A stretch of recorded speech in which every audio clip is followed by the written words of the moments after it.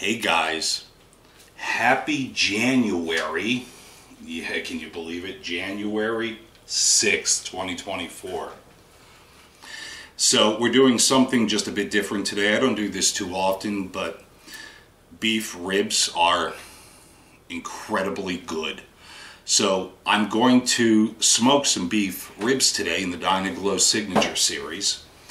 And we're actually just in the beginning of a snowstorm, if you want to call it that.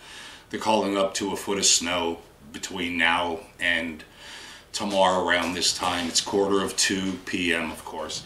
And I love smoking, cooking in the winter, in the snow, especially when it's snowing. So this is what we're going to do. I got these ribs at the store yesterday, and they are 5.1 pounds for $14, which I thought was good. And I forget the cut of meat that they call what is attached to the ribs, but usually beef ribs are kind of thin in the meat because they cut them really close to the bone to, you know, make money on the cuts of steak that they take from this area of the cow. But we're going to make the ribs, and this one's not too bad. And yet you can see what I mean. The bone is like right here. So the first thing that I did for these is, and I don't make these often as I said, is I took a tablespoon of A1 steak sauce, a tablespoon of teriyaki sauce, and half a stick of butter. That's melting in a pot as we speak. And I'll show you where that comes into play. We're going to use seasonings, a little bit of pink salt, black pepper, garlic, and adobo. My target temperature is going to be around 225. For the size of this meat is probably going to be about 3 hours, so by 5, 6-ish should be ready to go. So I'm going to take my plastic tray that I use all the time, and we're going to open these ribs up.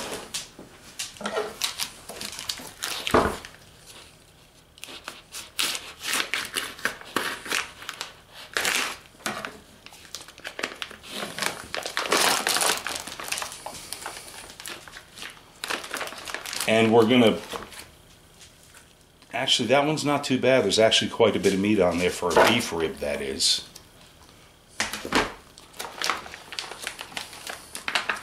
This bottom portion has quite a bit of blood, so I'm going to rinse this off pretty quick. I'm not going to trim any of the fat off. I'm going to leave the membrane on. I don't have a problem eating that, especially once it's cooked and smoked. And for today, I'm going to be smoking these over maple, and last year I trimmed my blueberry bushes, and I'm going to be throwing some of that, the blueberry branches, in the smoker. Alright, so here's my butter, steak sauce, and teriyaki sauce, and I'm going to put meat side up, not the membrane side, into the tray, and we're going to pour this over, about half of it anyway. And then we're going to kind of spread it around to make sure that it covers the meat really well. I'm going to flip it over, and I know it's probably off camera, but I'm going to flip it over and make sure that it's spread on both sides of this rack. And then on the meat side, ever so gingerly, we're going to, let me move this over here so hopefully you can see this.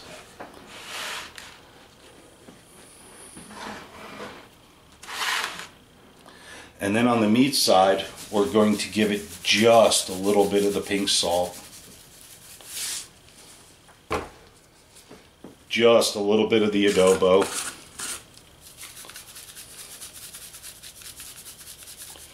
Which is that if you've never heard of it.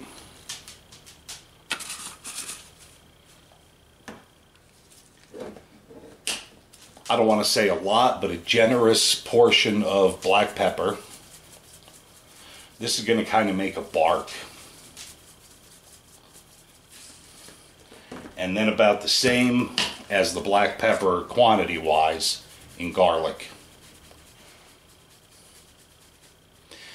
Then we're going to take the second rack, put it on top of the first one.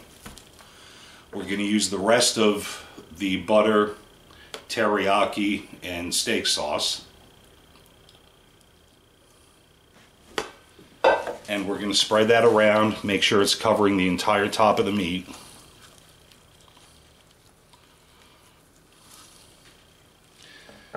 And I know I've said it in some of my other videos, I really wish YouTube had a smell feature, because this is already smelling phenomenal.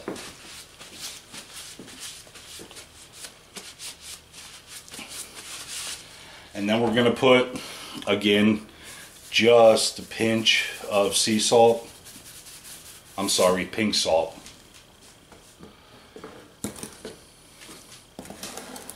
Adobo, doesn't matter what order.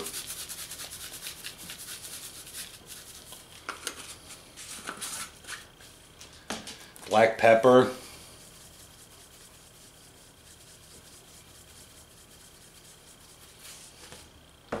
And garlic. So I'm going to let this sit for about an hour to let the meat absorb those seasonings.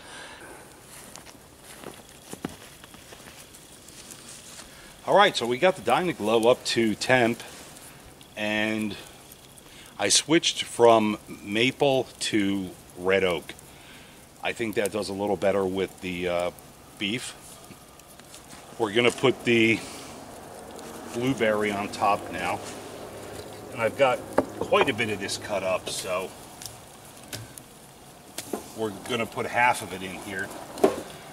And then we're going to put the beef on the grate.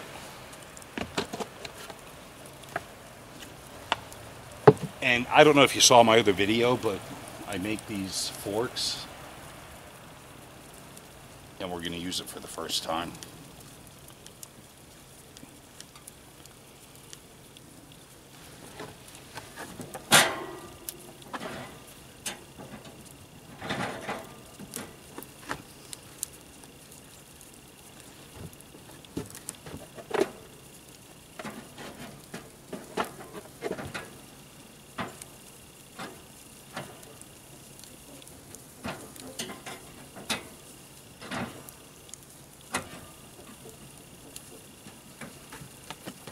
So what I'm going to do is let these cook on the grate for about 10 minutes.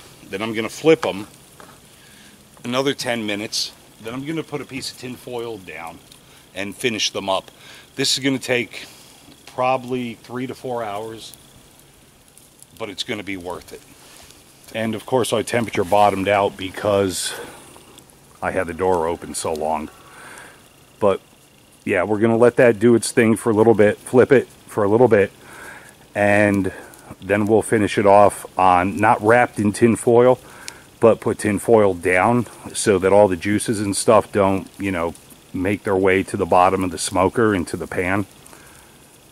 Alright, so it's been about 20 minutes. We're just a touch over 200 degrees. And we're going to flip these bad boys.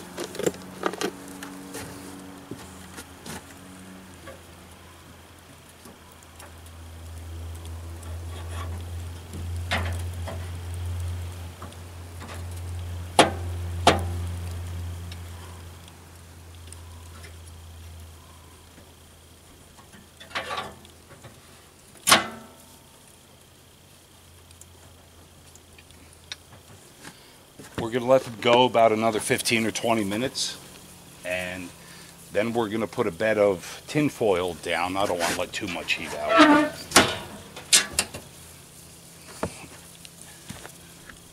We're going to put a bed of tin foil down.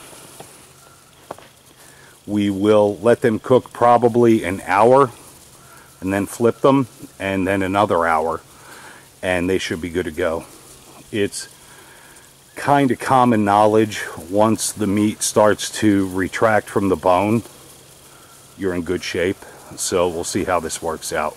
I have a little bit of blueberry left. I'm going to put on that right now, as a matter of fact, to get the other side infused with that sweet kind of fruity flavor, and we should be good to go.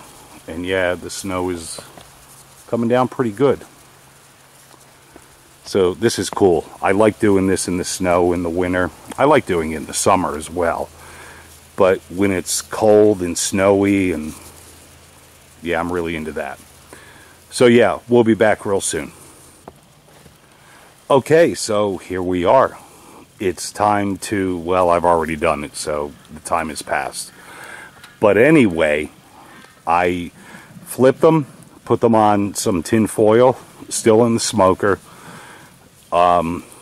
red oak and blueberry for the wood. We're going to let these cook probably another hour, trying to keep 225 very close to it anyway. And then we'll be back when we plate this up, and we're going to do some garden potatoes from my garden and some peas, store-bought peas, and we'll have our dinner. So yeah, this is working out. Everything looks good, so we'll be back in a bit. So here we are, about 4.5 hours later total. Unfortunately, I don't have the tripod, so I'm gonna have to kind of do this one-handed.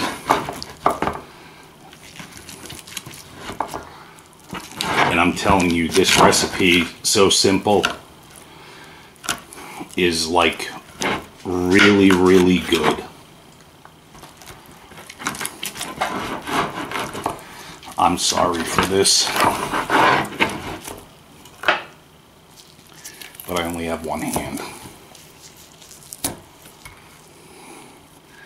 So yeah, this is so juicy. Perfectly well done. We'll be right back. So here's the outcome. The smoked beef ribs, potatoes from the garden. I cut them into wedges about that size. Throw them in the microwave. This is 3 potatoes. Throw them in the microwave for 10 minutes, and then in the air fryer for 15 minutes. And then the vegetables are corn, peas, onion, and mushroom. The corn is from the garden. Everything else is store-bought. But this is one heck of a dinner, and give it a try. You really, really won't be disappointed. Alright guys, enjoy your Saturday, and we'll talk soon. Take care now.